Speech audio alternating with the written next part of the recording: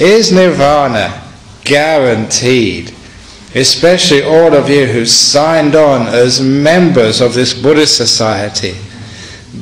Should we put a clause in the bottom of your membership form that if you don't become enlightened, that you get your membership back?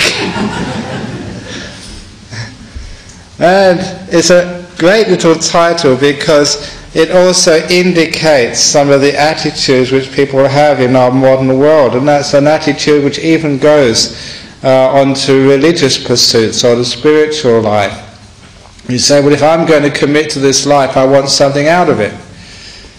And when you start thinking of that sort of attitude, that's going completely against, what spiritual life is supposed to be about.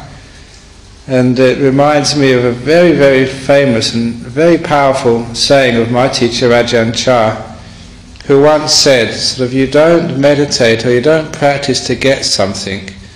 You meditate, you practice to get rid of things. To let go, not to attain. And I always remember that saying because that's probably the essence of a spiritual life. It's not to attain more things, not to get things, but actually to let go of things, to abandon things, to be more free from those possessions which usually dominate us.